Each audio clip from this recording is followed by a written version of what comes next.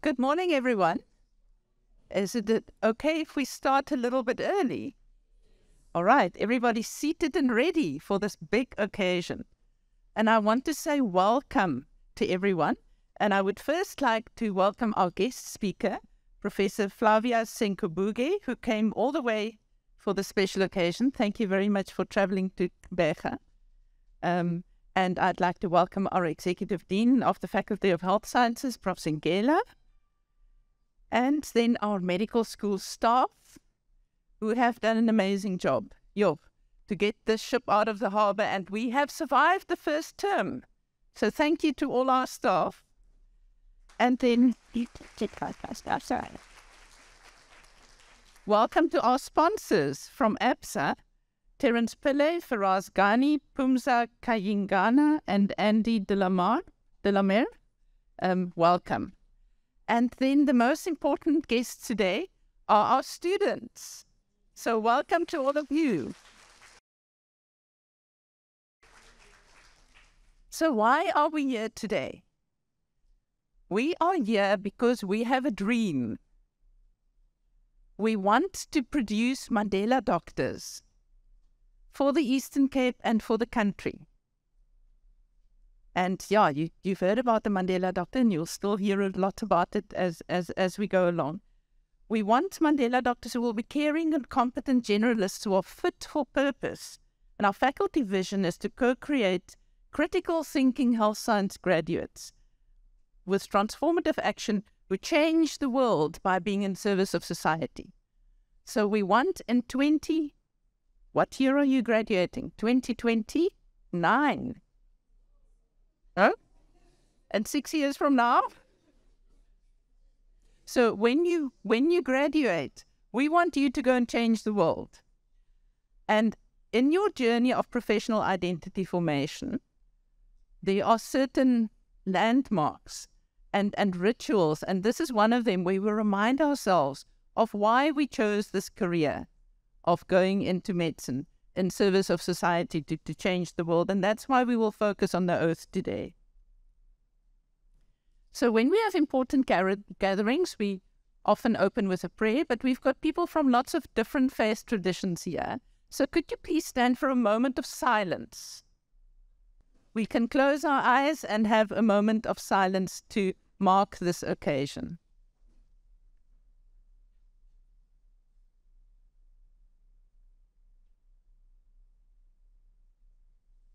Thank you. You may be seated. And now it is my pleasure to introduce Prof Zingela, who is our Executive Dean of the Faculty of Health Sciences. She's a psychiatrist, and she's also recently completed a PhD. And she will introduce our guest speaker. Good morning, everyone. Can I get a show of hands? Who of you was not at the orientation when we first met? Looks like it was most of you. Okay, so for those who do not know me, I am Executive Dean, as Prof de Vries has indicated. And more importantly, because this is one of the 3 schools in the Faculty of Health Sciences, I'm no guest. I'm part of you. So that's very important to remember, because what is nice about our faculty is, as much as we have 3 schools, we are all focused on health sciences. So today is a very wonderful day. And I expect to see big smiles on your faces, because out of thousands of applicants, we chose you. And out of 10 medical schools, you chose us. So we chose each other. And therefore, we are stuck with each other for a minimum of 6 years. I'm hoping every single one in this room, that 6 years will apply. Because if it does apply, it means at no point did you trip, isn't it? And our intention is to get to the finish line. So I'm not going to give a long speech, because we've got a special guest in front of us. This is Prof Flavia Senkubuge, who is from University of Pretoria, and I have a short bio to read about who she is and why we chose her to form this very important day. Because remember, this memory is going to last you a lifetime, especially because we're going to have pictures that are taken and you can share wherever and whenever. And therefore, even when you've forgotten the contents of the day, the photo will remind you. So before I read Prof Senkubuge's biography, I'd like us to focus on a couple of things. So first of all, when you read the oath today, you may not necessarily understand its true meaning. But as you move from first year, second year, up until sixth year, as you move into internship, maybe community service if it still exists, as you move into your career, as you specialize, the oath will come back to haunt you day in, day out, time and time again. And at times when you're not sure what to do, at times when you doubt, always remember the principles of the oath you are taking today. Because unlike other careers, you are in a career that is in service of your community. And whether you define your community as your neighbors around you, as your mate sitting next to you, or as, the region you're from, the province you're from, the country you're from, we are all part of a health service, conglomeration of skills that are there to look after the needs of the nation. And when we're talking needs, I know the assumption when you go through medical school is, okay, assess, find an illness, diagnose, and treat.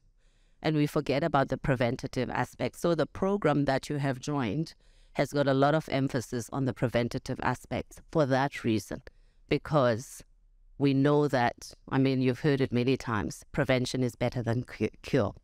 So what I'd like you to do as you read your oath, first of all, remember where you come from and what pushed you to apply into this particular institution. There could be many reasons, but keep those in mind. Secondly, also keep your goal in mind and never lose sight of your goal. And then the other thing that you have to do is you look at yourself, where you come from, where you are, and then you ask yourself this: what is the one thing that inspires you to continue when things are difficult? And keep that in mind as your compass. Also try and think, what is the one thing that you need to do more of to make a success of your medical career?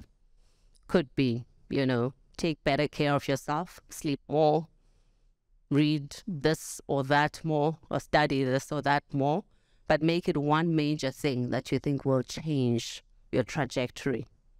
And then lastly, what is the one thing that you could do less of to increase or enhance the chances of you succeeding? And I'm doing this because often when you get into your medical studies, you become incredibly busy. You become so busy that you think you don't have time for friends, you don't have time for fun. And unfortunately, when you do that to yourself, you neglect certain parts of yourself. Because believe you me, the person you are today is not going to be the same person who leaves these doors at the end of 6 years. So as much as you will be growing in terms of your knowledge, in terms of your capabilities, in terms of your medical skills, you're also growing as a person. And I always like to remind people, as you're sitting here in this very group, take time to look around, because you might find that your life partner is also sitting here somewhere. And I can see some already picking life partners. And that's not a joke, because many people find each other in the medical program, and it's highly common to find that, they first met in the first year of medical school. And I'm pointing that out because some of you will be best friends for life as well.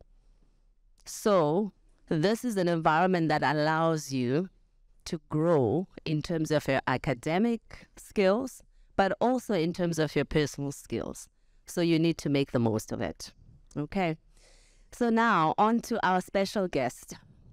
So Prof Flavia Senkubuge is a medical doctor, a public health medicine specialist, and a global public health advocate. Underline global. That's why I said your community can be anywhere. She is also the Deputy Dean of Stakeholder Relations of the Faculty of Health Sciences at the University of Pretoria. She is the immediate past president of the Colleges of Medicine of South Africa. For those who don't know what a CMSA is, that is the college that is responsible for administering the exams that you write when you study to become a specialist. The CMSA is, of course, the apex body of medicine in South Africa, as I explained, and it is also one of the most prestigious bodies of medicine on the African continent. She's the current chair of the WHO Afro Region, African Advisory Council on Research and Development. This is concerned with advising the WHO Regional Director on matters concerning health research and development in Africa. She is the president of Women in Global Health South Africa. This is a global movement with chapters across the globe that is concerned with achieving gender equality within global health leadership. She's the vice president of the African Federation of Public Health Association. This is an organization concerned with advocating and promoting public health in Africa. Prof Senkubuge is also the recipient of the prestigious Kofi Annan Fellowship in Public Health Leadership, and also was recently recognized by the Harvard Public Health as one of the 25 standout voices in African public health. So we don't play when we invite special guests, hey? So at heart, she is a philanthropist and is passionate about mentoring the next generation of leaders. And of course, you are the next generation. So remember this as I hand over to Prof Senkubuge. We talk about changing the world. And you did hear that there's an expectation that when you qualify, you're going to change the world. I don't expect us to wait until you qualify. You can change the world where you are here today. How? If you make sure that your relationship and engagement with the people around you, if you do a 360 degrees, is an engagement that is enriching both to you and to them, you're already changing the world. Thank you. Thank you so much, my dear friend, Prof Zukiswa Zingela. And I also want to recognize Prof Elma de Vries. And I want to recognize all the staff members who are here today, and also your friends, if they are somewhere here. And I'll be in trouble because Zuki is my friend and we do walk around looking for sponsorship everywhere. So I will recognize very much with a great smile the sponsors from ABSA as well. And Elma did assist me in, just recognizing everybody. So in our typical South African way, I'll say all protocol observed. I just cannot tell you what a joy it is for me to be here this afternoon in a place that I always say holds my heart. It will always be my home, my beautiful Eastern Cape province. And Prof Zingela, I really do have to say that thank you for this generous invitation to you and your team. And honestly, I cannot tell you how honored and humbled I am to be here, to be speaking to this amazing and beautiful, beautiful group of medical students.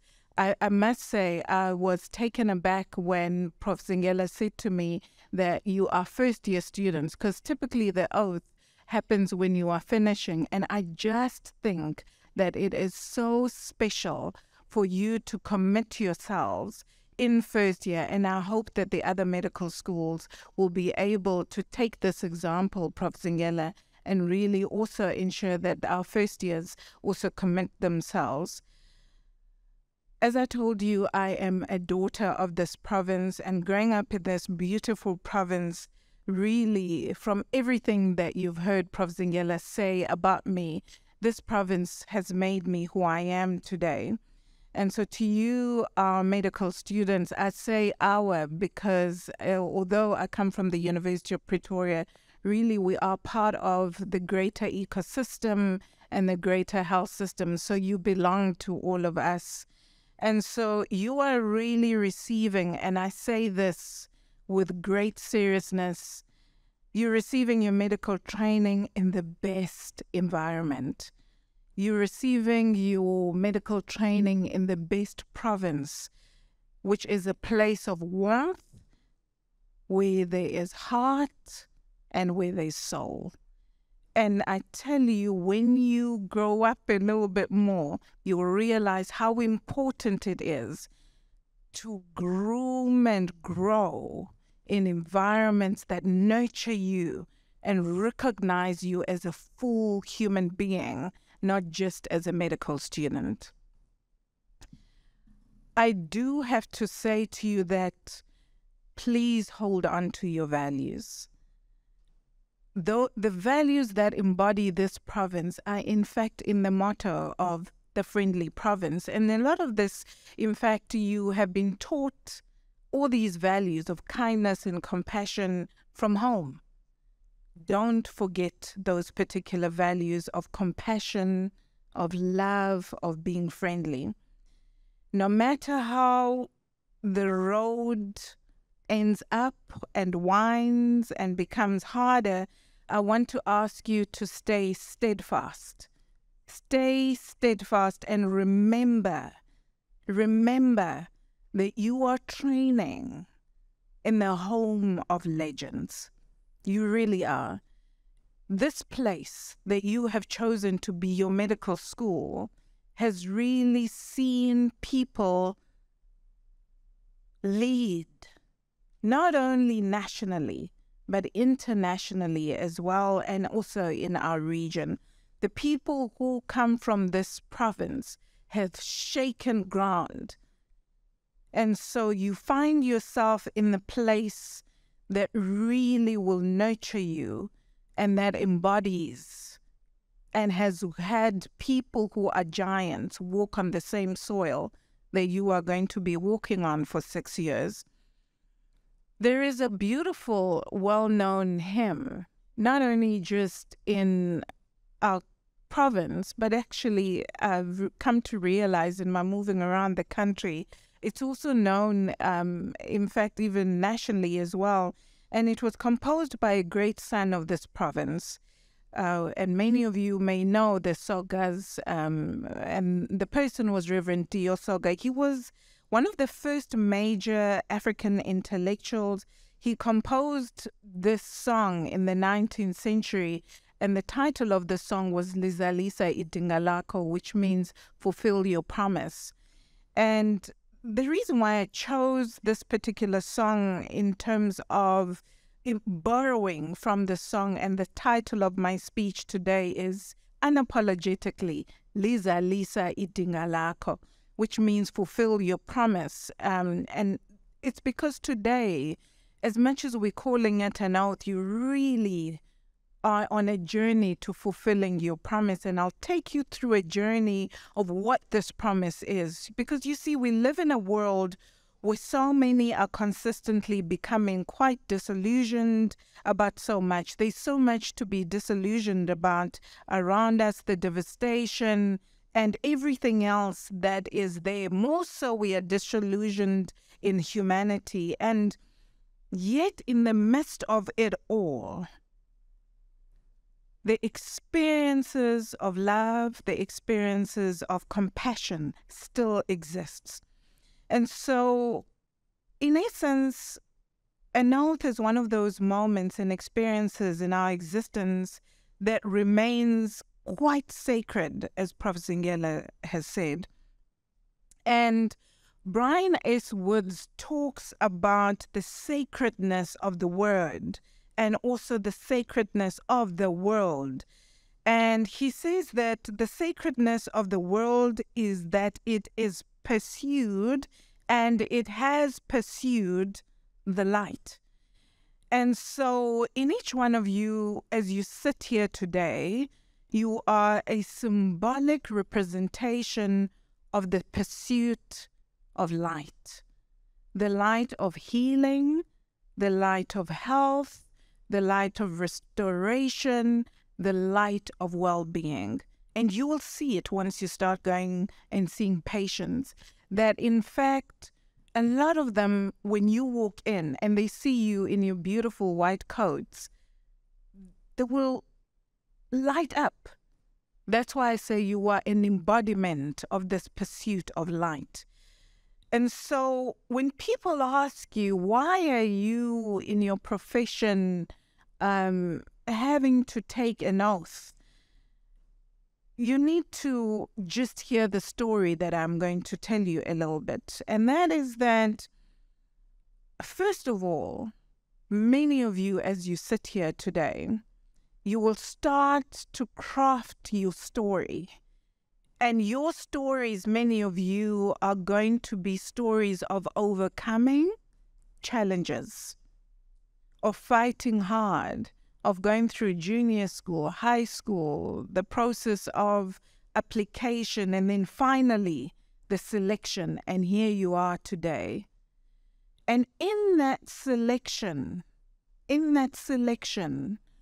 don't ever forget that you are one of the select few. There's so many people who apply. I just look at our own medical school. We get about 5,000 applications and we can only take 200.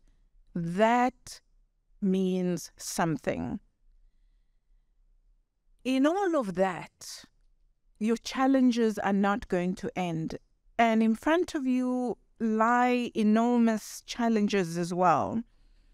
And there will be moments of joy, there will be moments of sadness. You may doubt yourself and question whether this is really what you want to do.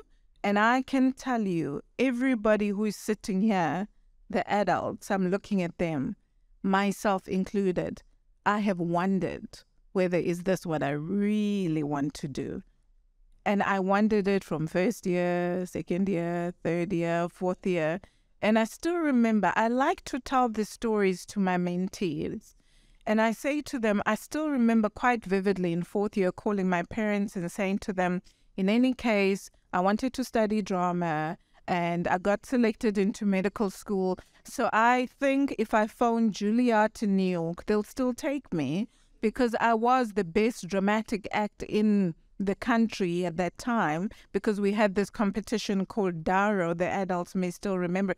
And I was part of that competition, and that's where I got a scholarship to go to New York to study drama. And I don't know, but the adults will know. When you're making crazy decisions, you are so calm. I was so calm. I packed everything. It was a blessing that my parents came from Queenstown in the Eastern Cape, and some of you may know where Queenstown is. And my mom, in her wisdom, she said, no problem, honey. We will fetch you in a month's time.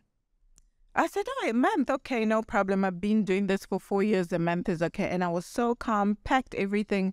And I used to tell my classmates, oh, no, I'm quitting. I'm leaving. I'm going to pursue drama. You know, people are a kaleidoscope. I am not just doctor. I am a multiple of colors. And I still remember we have a training hospital called Galafong Hospital. And at that hospital, there's a little grass patch. And there was a classmate of mine. Her name is Adele. I always tell Adele, I owe you my medical degree. And I went to Adele. I said to her, oh, by the way, I'm leaving. And she said to me, why are you leaving? I said, oh, no, I'm not coping. And you know what? I'm not about this life of not coping. And then I was straight A's. I was matric of the year in the Eastern Cape. I mean, no, And she said to me, oh, well, I'm not coping either. I said, you aren't? She said, yeah, half of us aren't coping. We just getting by and putting one foot in front of another. That evening, I went back, phoned my mother, and I said to her, you know about that thing which I said about you coming home? I think I want to stay just a little bit longer. And that's what happened. And that's why Prof Zingela is saying to you, please take care of each other. My own classmate saved me just by saying, I recognize you. I too am going through what you are going through. And so there will be those moments of doubt. There will be those moments where you say, I need to go. But the reality is that you will make it. The fact that you are here, means that you are going to finish and you're going to become a medical doctor. And that's a fact. Many of you, many people, and I know now you are the first years, we've got the second years and the third years. They've sat where you've sat, taking their oaths. But you'll also have people who are going to be sitting where you are sitting when you are long gone.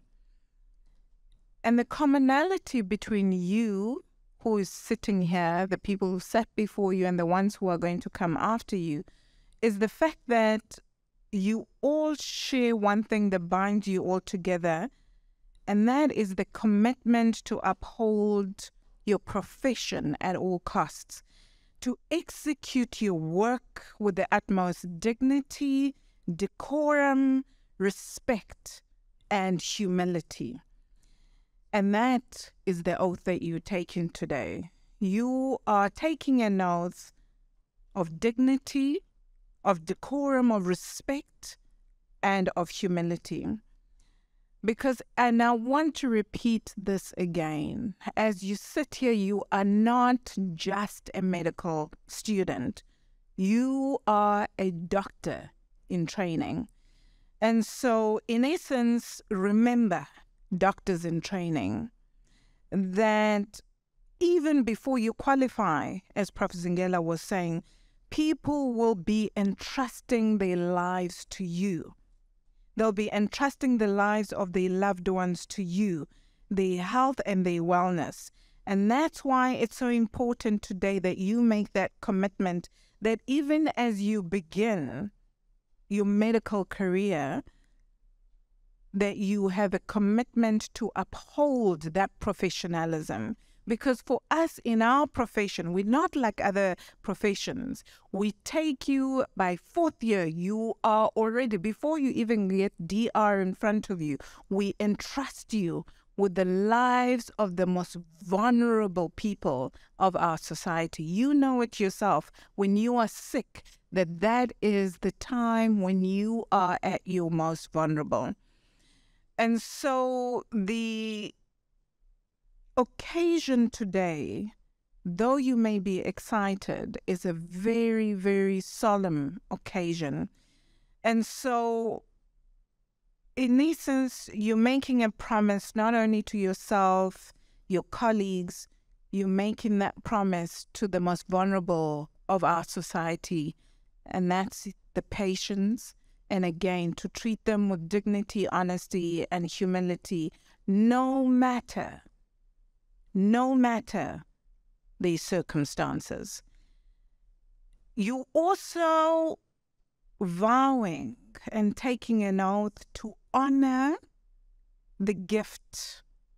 And I want to repeat that. You're taking a vow and an oath to honor the gift that you have been blessed with. What is this gift?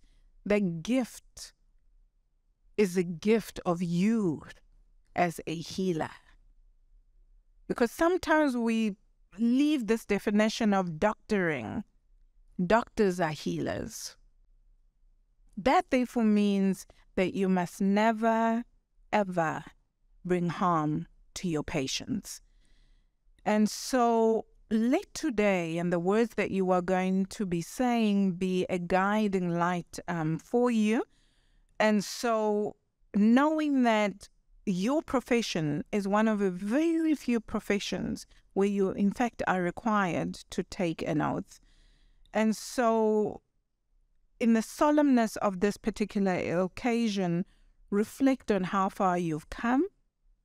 Reflect on the people who have sacrificed, your parents, your guardians, who have sacrificed everything to make sure that you are sitting here today. And also reflecting and honoring the people who are here, who are going to be teaching you for 6 years. And I think my colleagues never ever hear this enough.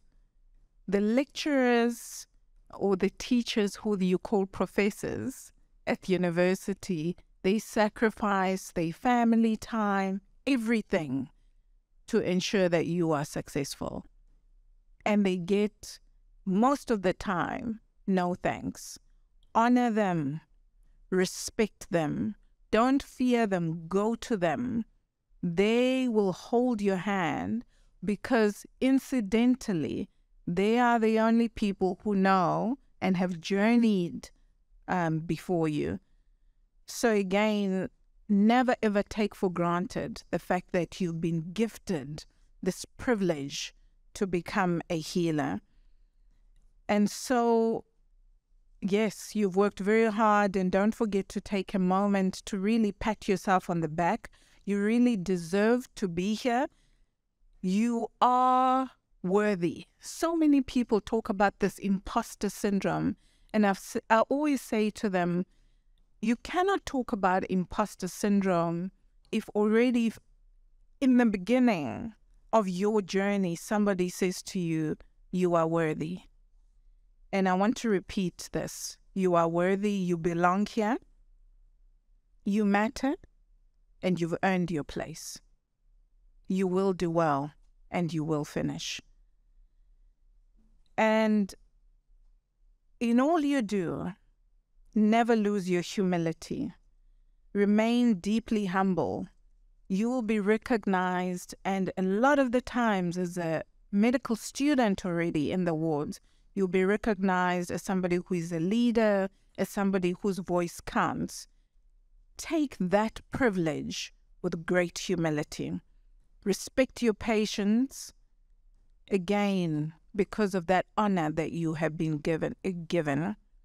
Never forget, again, who supported you and who held you down, especially as you grow, especially as you get your degrees. Never, ever forget where you come from. Be kind to yourself, be kind to others, and make sure, again, it will be remiss of me to sit down without saying, take care of yourself. It's like an anthem. People always say, oh, when Flavia goes to speak, she's always telling people to take care of themselves. But the medical career of 6 years is grueling. And so take care of your physical health, take care of your mental health. And when you need to rest, don't be ashamed. Don't be apologetic about it. Rest. Yes, you are here to be a medical doctor, but when you graduate, as I always say, your mother, grandmother, grandfather, auntie, siblings should still recognize their child. And most importantly, when you look in the mirror, you should still be able to recognize yourself. Do not lose yourself and the beauty inside you in pursuit of a degree. Do not lose yourself in pursuit of a degree. And so allow me, as I close, to do what we do customarily in Africa. And it is our tradition in Africa to close with an African blessing. And say, today as you take your oath and embark on a journey of commitment to serve, may harm never come to you. May you always walk under the anointment. May your hands always bear the miracle and the mystery of healing and the miracle of life. May you be blessed with the choicest gifts of the gods and the ancestors. May yours be the hand that is as blessed as the soil of the motherland. May your hand be as blessed as the shimmering gold of Africa. May you conquer mountains higher than Kilimanjaro. May yours be the voice for those who have no voice, those who had no voice, those who were never allowed to have a voice, and those who remain unseen, unheard, and unwanted. May you never forget that you are the embodiment of the prayers of your forefathers and your foremothers. They walk with you. They will always walk with you, guiding you, helping you, protecting you. May you be fearless in your pursuit of excellence and justice, knowing that you walk with the heart of a lion and a lioness. May you know that you walk not only in the footsteps of giants, but you walk on the soil that has nurtured and groomed great leaders, great legends. May you be brave. May you be brave knowing that you walk as sons and daughters of kings and queens, heroes and heroines who sacrificed, who conquered for you to take your place. Take your place boldly with humility.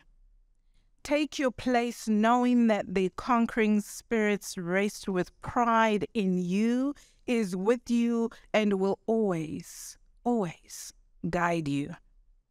May you be all that you dream to be. Climb and reach higher, shine brighter than the brightest African star. May you always be blessed.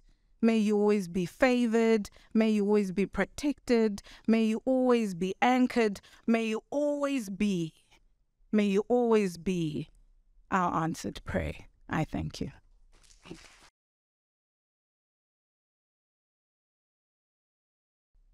Thank you. For me, words almost fail me.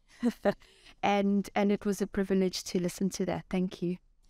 It is now my honor to be able to lead you through the taking of your oath.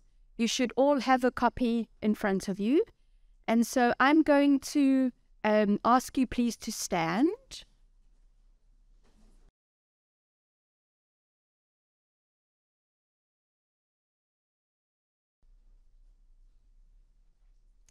And then I'll read sentence by sentence, and if you could read the sentence after me. And so we start.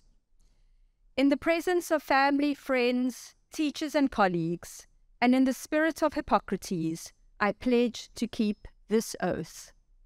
In the presence of family, friends, teachers and colleagues, and in the spirit of Hippocrates, I pledge to keep this oath. First, I will do no harm. First, I will do no harm. I will honor those who teach me the art and science of medicine. I will honor those who teach me the art and science of medicine. I will remember with gratitude and humility those whose illness or injury provided examples from which I learn, and in their honor I will continue the pursuit of knowledge. I will remember with gratitude and humility those whose illness or injury provided examples from which I learn, and in their honor I will continue the pursuit of knowledge. I will share my knowledge with future colleagues and all who are in want or need of it. I will share my knowledge with future colleagues and all who are in want or need of it. I will practice medicine with conscience and humility, and I will act with enduring respect for the dignity of human life. I will practice medicine with conscience and humility, and I will act with enduring respect for the dignity of human life. Foremost in my mind will be compassion, respect, and impartial care for my patients. Foremost in my mind will be compassion, impartial care for my patients. I will hold sacred the trust of my patients and respect the secrets that they confide in me. I will hold sacred the trust of my patients and respect the secrets that they confide in me. I will not be swayed by greed, prejudice, or selfish ego in the practice of my art. I will not be swayed by greed, prejudice, or selfish ego in the practice of my art. Finally, I will do all in my power to help my patients reach physical, mental, and spiritual health, and I will strive for this balance in my own life. Finally, I will do all in my power to help my patients reach physical, mental, and spiritual health, and I will strive for this balance in my own life. May I have the courage and character to hold these principles sacred from this day forward, as I place myself into the service of humankind. May I have the courage and character to hold these principles sacred from this day forward, as I place myself into the service of humankind. This oath I make solemnly, freely, and upon my honor. This oath I make solemnly, freely, and upon my honor. Thank you. You may be seated. This is a very touching moment. We will now give a chance to Andy de la Mer to say a few words from ABSA side. Thank you very much. Thank you. When I arrived outside, I met Sherwin and he looked at me and he said, "Who's speaking from ABSA this year?" And I said, "Unfortunately, me again." So I'm privileged. It's my third ceremony I've been able to attend. The last two I spoke at. So this year I've got some other colleagues. I thought, guys, maybe someone else, maybe, one of you all turned. They said, no, it's the third time. Hopefully by now you've got your speech right. So for those of you that have been here before, my apologies. Prof Zingela, the leadership of Nelson Mandela University, my colleagues from ABSA, parents, guests, and most importantly, the class of 2023, Molweni. I'm not here on my own. I've got some colleagues. So in the corner there, I've got Faraz Ghani, who's our youth and student specialist. And we've got our Pumza from Private Bank, and I've got Terence Pillay, who is our regional head for what we call the Nelson Mandela and Kocha area, so sort of Gqeberha, Uitenhage, Humansdorp, that sort of area. So he's a key person to know. So if the ATMs are broken, you just phone him. That's what he's. So it's indeed a privilege and an honor to be here once again. We have a long and a proud association with Nelson Mandela University, covering very many different areas. We've partnered on a range of things, ranging from, I think, training pharmacists, pharmacy assistants for rural clinics, through to training entrepreneurs, and more recently working around fees must fall. And I see just last year we gave over 800,000 rand to eliminate missing middle student debt. So it's great to be here today as well. People often want to know why do we do this? Do we insist that after today everyone takes out an ABSA account, or that the sponsorship, so only the ABSA clients are going to get lunch? No. We realize that business and society are interlinked. There's an interdependency.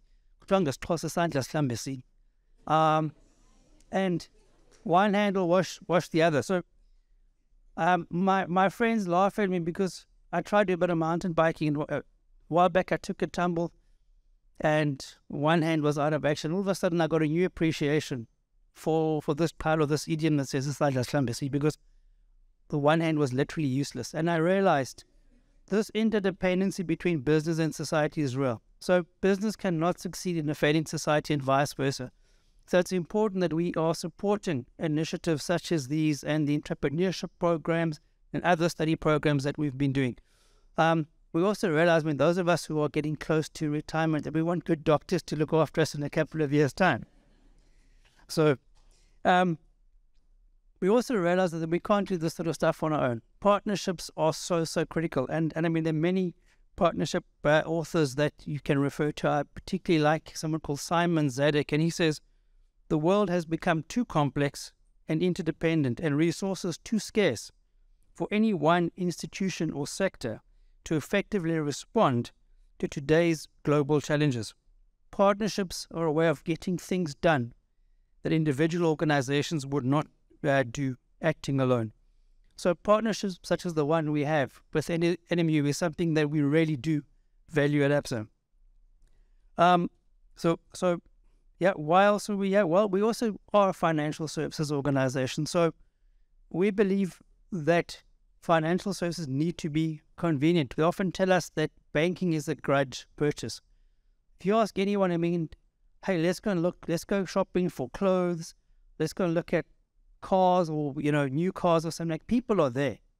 Let's go to the bank. It's like, do I have to go? And we realize that. So we often ask ourselves, how can we make financial services more convenient and more accessible? So one of the things that we do, we're part of the external sales team, is that we bring banking to you. So we understand you guys are busy with your studies. It's a demanding program.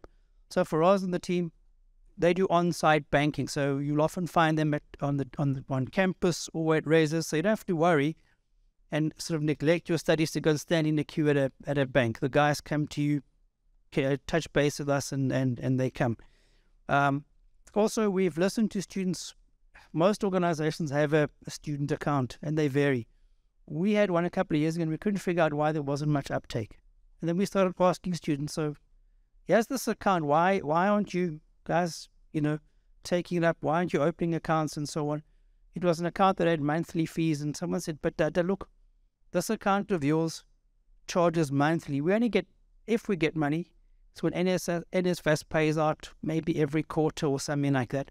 There was some other feedback we got, and we adapted the account accordingly. So we have a zero-rated student account. There's no monthly fee. It also comes with other perks that Faraz can tell you about, like free data and discount on burgers. So I know you guys are all health students, so it'll be the healthy ones, not the greasy type. And then also, the loans if you want to study further, or sometimes people need to top up. So it's all the stuff that we do. We also do a lot of financial education. Now, I often talk about this topic because it's something I'm passionate about, and you'll hear people talk about IQ, you'll hear people talk about EQ, emotional intelligence, but you hear very little about something I call FinQ. And we find people with nothing wrong with a PhD, ma'am. But we find even PhD graduates, and you look at their money. Kuthiwa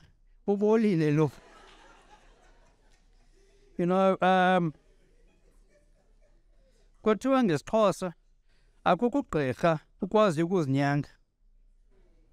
So the fact that you study medicine doesn't mean that every area of your life is going to be perfect. I think it's his physician, heal yourself. Now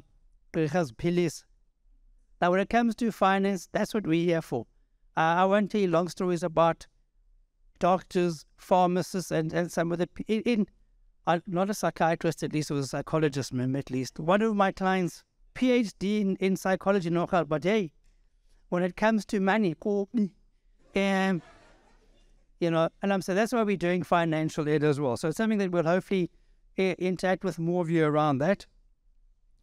Then I think, just in closing, I trust that you are all going to be running the Run Your City on Sunday. It's the ABSA Run Your City race taking place at Kings Beach. It's a quick 10Ks. There'll be a sprint for most of you. I'll be there to cheer you on. I hope to see you there. But it reminds me of the words of Amavengundi. It says, ezona imbaleki sisenokungaphumeleli elugqatsweni futhi namagorha avunyiweyo asenokuyiswa edabini. So the race doesn't always go to the fastest or the battle to the strongest. It goes on to say, but time and chance happen to all. And it's not just to say, as apostles, then just give up because time and chance are going to happen. You can influence those chances. You can improve the chances. And I'm glad it talks about a race, a race, because a couple of years back, it wasn't a running race. It was the Herald Cycle Tour. A lot of my mates were training for this, and there was a good bit of, nothing like a bit of friendly rivalry going on. We even found some guys that were doing sneak training and had hired a professional trainer for themselves. We found this out afterwards. But one of my mates, at the lead up to the race, he had some hectic business demands, even an overseas trip. So come race day, he was way, way, way underprepared. And theoretically, the other guys should have had a much better race than him. But he finished 10 minutes ahead of his closest rival, his friendly rival. Why? Very simple. In cycling, there's this thing called drafting. You get into the right bunch, and if you get into the right group of cyclists and you just sit on the guy in front of you, if you sit on his or her wheel, you can go 25, 30% faster than if you're cycling alone. So my mate, who was unprepared, happened to choose his bunch more strategically than the other guys. He got behind some guys who were training for Ironman world champs and so on, and they were quite happy for him just to sit on their wheel, and they drafted him the whole way, crossed the finish line before the guys who were fitter and stronger. Then there are many lessons there. But the key one, what he did right, he chose his group very selectively. And in studying, be like the madam, choose your studying partners, choose your mates very strategically, choose people who are going to help you cross that finish line much quicker. On those words, of course. Thank you so much. And there will be opportunity for financial education in Med Club later this year. And thank you very much for assisting with that. Yeah, we're not always very good with money, but we need to learn. Now's the time to say thank you. And first of all, to our speaker, Prof Flavia Senkubuge. Just a small token of appreciation, and thank you for your words of wisdom and inspiration and that beautiful blessing. That was really wonderful, and I hope our students will carry it with them as you go through your careers. Then thank you to Prof Zingela for your words of wisdom as well. Prof Zingela will always remind us to look after ourselves and to look after our health. And we had portfolio reviews earlier in the week with the second years, and talking about professionalism, and one aspect of professionalism is also looking after your own health. And some of them said, yo, in first year that was really hard for me, but I'm becoming better at balancing work and having fun and having a social life. So I think your words of wisdom are inspiring our students as we go on.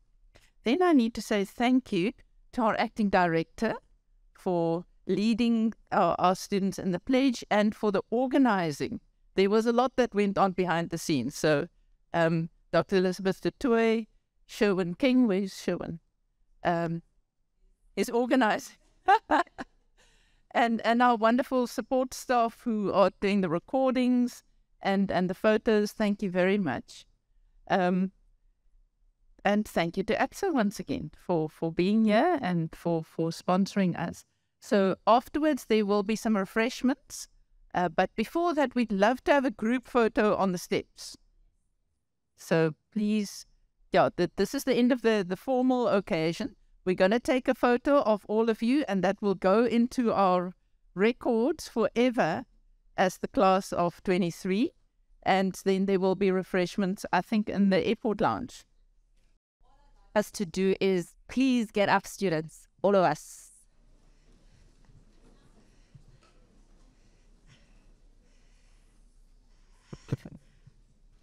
So if you've got a phone in your hand, please put it down. Make sure your hands are free. And I want you to appreciate this moment. Remember, we said this is history. It's part of your personal history. So in order to make sure that this remains entrenched, firmly in your mind, what I'd like you to do at the moment is put your hands up, both of them. High up, high up. Okay, and now that you've done that, I want you to clap in that position for yourselves to say, I made it.